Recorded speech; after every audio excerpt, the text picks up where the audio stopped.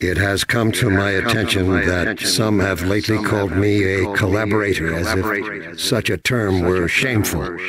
I ask you, what greater endeavor exists than that of collaboration?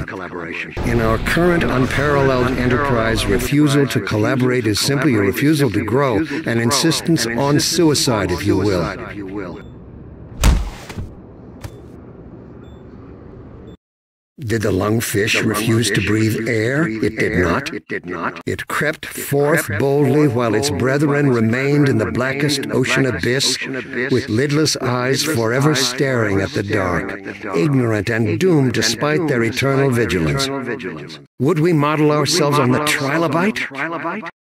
Are all the accomplishments of humanity fated to be nothing more than a layer of broken plastic shards, thinly strewn across a fossil bed, sandwiched between the Burgess Shale and an eon's worth of mud?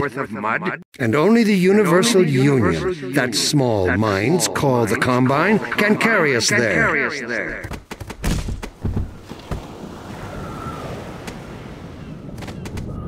In order to be true to our nature and our destiny, we must aspire to greater things.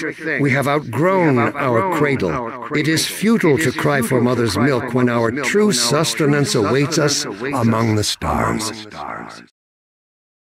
Therefore, I say, yes, I am a collaborator. We must all collaborate, willingly, eagerly, if we expect to reap the benefits of unification.